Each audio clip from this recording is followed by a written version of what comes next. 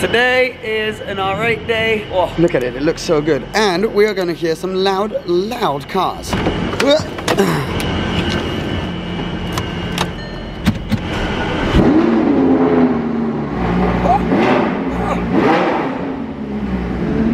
It's always dark when you get a message from Rana, my friend Rana, who has a pretty sick car collection. He is in town and he just sent me a message. It's already dark, it's kind of late in the evening, but he's in town and he was like, do you want to come check out one of the cars? So of course, that's what we're gonna go do. When you're driving a V10, or at least attempting to drive a V10 around town, very quickly end up right there in that little cheeky red zone. So we're gonna fix that. So in the R8, when you want to fuel up, you need to press this little button here, and then that opens. There you go, you've seen it. Fuel filler cap back there.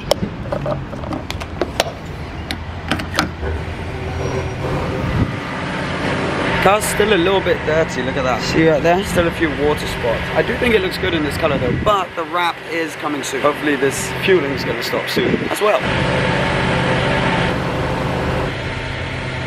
You know your car probably drinks a little bit too much when you get to the maximum of the fuel pump and it doesn't feel like it's anywhere near full. Okay, well, that's that. Ooh.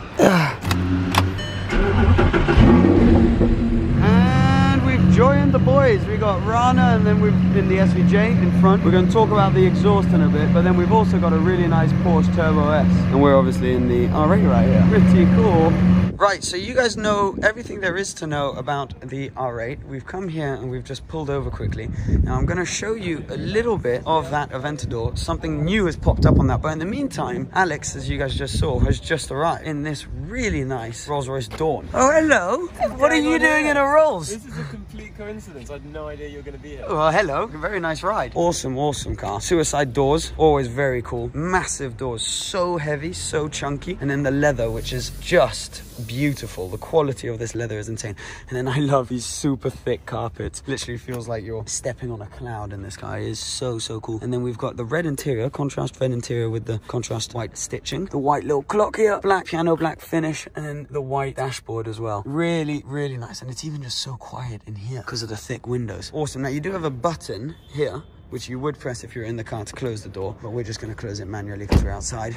It's got the optional rims, this one. Don't know how Combs has ended up in this, but very cool. Spirit of Ecstasy right there. Oh, it's just so classy. These have really grown on me. Appreciation Masters, because they're very expensive when they come out, but then goes down quite quickly. Now that's the Aventador, which we will talk about in a sec because it's had something changed on it, which is really cool. But then there's also this Porsche Turbo. So this is a 991.2, so second gen. Easiest ways to tell are the lights around front, the double front LED running daytime lights, and then round back also the rear lights are split in two. I like all the black finishes on this, so the black Porsche writing, black details here, and then the black air intakes. Really nice. So we've got the key, which with Porsches is in the shape of a 911. Really nice. Same key on all of them. And then if you open it, the interior spec on this is strong. We have a beautiful carbon all over the place, the white dashboard, the 918 inspired steering wheel, all in leather, sports seats, and then carbon all over the place inside. It is so nice. Oh, and just as such, oh, I like the red seat belts as well. Such a nice smell in here as well with all the leather. Really beautiful. That is the view when you're driving with the R8 over there. Now then, so that's the Porsche, which is lovely. But then the Aventador, so the main change on this, because we've seen this car a bunch of times before, is the exhaust. So on the tips, you cannot tell, but it's actually got a Balboni exhaust. So Valentino Balboni, the legendary Lamborghini test driver, has developed his own exhaust company. And so effectively the biggest problem that you usually have with SVJs, because of the new regulations, is that they don't sound that good, to be honest. Well, they sound good, but they don't sound as good as like SVs or Aventador S's sounded. So this exhaust, very expensive, very rare, but it makes the car sound like an SV effectively. So I won't walk you through the spec too much on this one because I've already done a lot of videos on it and I don't want to bore you. I mean, it's got the carbon all over the place, but if we go in, open this door right here, beautiful carbon, full carbon door sill.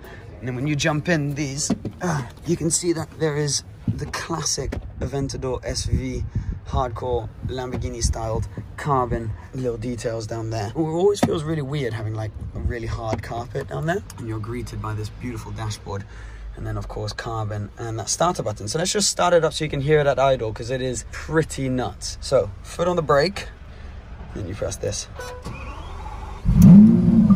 Oh, and then now if we hop out, you'll be able to hear that it's much louder than a standard Aventador.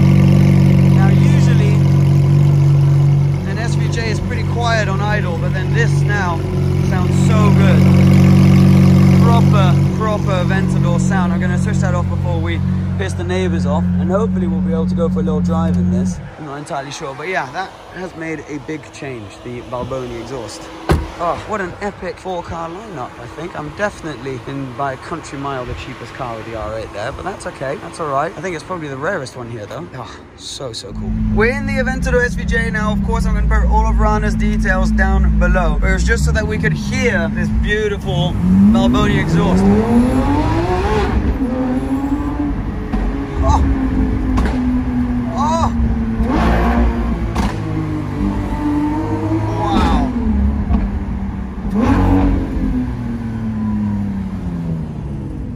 I know I'm saying it a lot, but my biggest disappointment with the SVJ was the exhaust sound. So now being able to have a sound like this completely changes the car.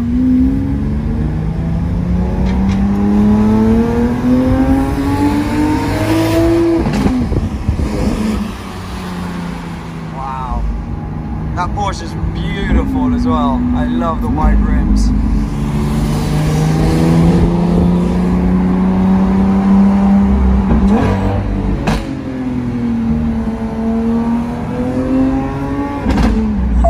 The crackles this car makes are unreal. God, I love the way that Porsche looks with those wheels. It's so cool. So cool. And this interior, I mean, all the details.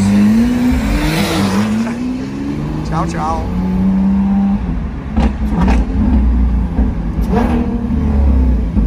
Every time I get into an Aventador, it just reminds me how special these cars are, because Aventador's like one step over supercars. It's kind of like between a supercar and a hypercar, I feel, at least, especially in SVJ form, especially with an exhaust like this. And like, I just feel so special, and I feel so lucky every time I'm in a car like this. Like when I was 13, 14, if I go out spotting, if I just saw one of these cars drive past, it was worth it. You know, the hours of spending the time in the street and stuff were all worth it if I saw a car like this. So now being able to occasionally ride in them and see them, just need to constantly remember how fortunate I am and how amazing it is to be able to bring you guys alongside as well. So yeah, massive thanks Rana, massive thanks everyone else, and massive thanks to you for watching. But oh, that exhaust, look at this. These seats, on the other hand, these are pretty well, comfortable is not the word you'd use to describe them. Full carbon, as you can see there. Yeah, pretty intense, but pretty cool. Tell you what, this car certainly makes much more noise than that Prius. Made it home. Thank you, R8. Thank you very much. Another great day out with the R8, and great to see Rana and everyone. I just want to say thank you guys for watching. Give it a thumbs up, really helps the channel if you enjoyed the video, and I will see you again very, very soon. Cheers guys. Bye bye.